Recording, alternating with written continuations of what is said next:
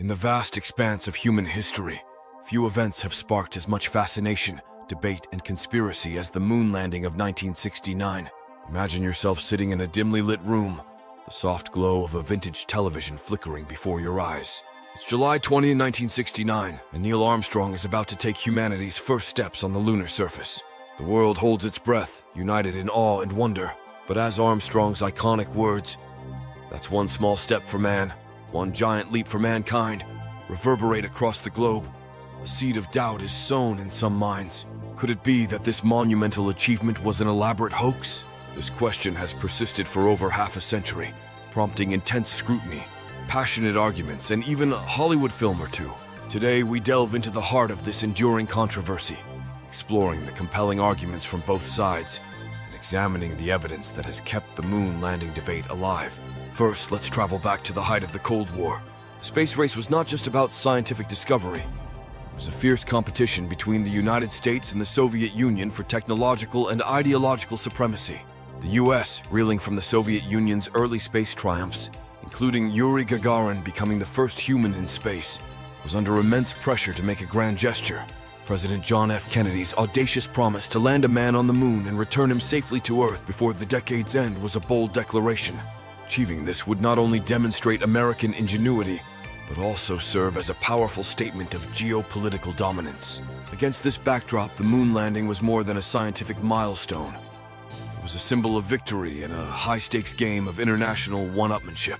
The skeptics argue that the pressure to beat the Soviets led NASA to stage the moon landing. They point to various anomalies in the Apollo 11 footage and photographs as evidence of a hoax. For instance, the famous photograph of Buzz Aldrin on the moon shows shadows that critics claim are inconsistent with the single light source, the sun.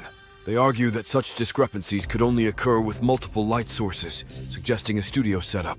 Additionally, the American flag appears to flutter in the wind, which should be impossible in the moon's airless environment. These anomalies have fueled theories that the lunar surface was actually a set, perhaps designed by Hollywood experts. Another point of contention is the apparent lack of stars in the lunar photographs. Critics argue that with no atmosphere to obscure the view, the moon's sky should be filled with stars. However, NASA has explained that the camera settings used to capture the bright lunar surface would have washed out the relatively dim light of distant stars, much like how city lights drown out starlight on Earth. This technical explanation hasn't convinced everyone, though, and the absence of stars remains a staple of moon landing conspiracy theories. The idea that the moon landing was faked gained traction in the 1970s, spurred by the publication of books such as Bill Kaysing's "We Never Went to the Moon," America's $30 billion swindle. Kaysing, a former employee of Rocketdyne, which built the engines for the Saturn V rocket, claimed that it was technically impossible for NASA to achieve such a feat with the technology of the 1960s. His book became a cornerstone for the moon landing hoax community, raising questions about NASA's capabilities and the authenticity of the lunar missions.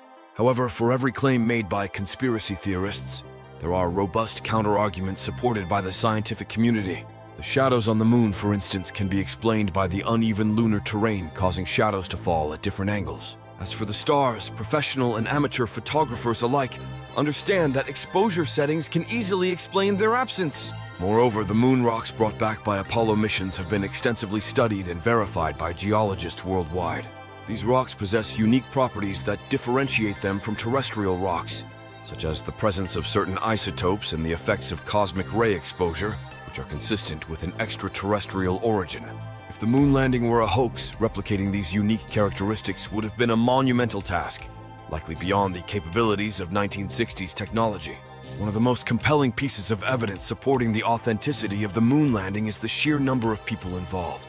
Over 400,000 engineers, scientists, and technicians worked on the Apollo program. The logistics of orchestrating such an elaborate hoax, keeping it secret for decades, and ensuring that not a single whistleblower came forward, seems highly improbable. Furthermore, during the Apollo missions, NASA's transmissions were monitored by independent observers, including the Soviet Union, which had every reason to expose a hoax if there was one. Another crucial piece of evidence comes from modern technology. In recent years, lunar reconnaissance orbiters from various countries, including NASA's Lunar Reconnaissance Orbiter, have captured high-resolution images of the Apollo landing sites. These images clearly show the remnants of the lunar modules, rover tracks, and even the American flags planted by the astronauts. These photographs provide irrefutable evidence that the Apollo missions did indeed land on the moon. Yet, despite overwhelming evidence, the moon landing conspiracy theories persist. This phenomenon can be partly attributed to a broader distrust in government and institutions, a sentiment that has only grown in the digital age. The internet has provided a fertile ground for conspiracy theories to flourish, allowing like-minded individuals to connect, share ideas, and reinforce each other's beliefs. In this echo chamber, any evidence that contradicts the hoax theory is dismissed as part of the conspiracy. So what can we conclude from this enduring debate? The moon landing stands as one of humanity's greatest achievements, a testament to what can be accomplished through ingenuity, perseverance, and a collective desire to push the boundaries of exploration. The conspiracy theories, while intriguing, are built on misunderstandings, selective evidence, and a profound skepticism of authority. As we look to the future with plans for returning to the moon and even reaching Mars, it is crucial to remember the lessons of the past and strive for a world where scientific achievements are celebrated and trusted. In the end, whether you are a staunch believer in the moon landing or a curious skeptic, the story of Apollo 11 invites us to marvel at the incredible journey of human discovery and to question the narratives that shape our understanding of history. As we continue to explore the cosmos, may our quest for knowledge be guided by curiosity, critical thinking, and an unwavering commitment to uncovering the truth.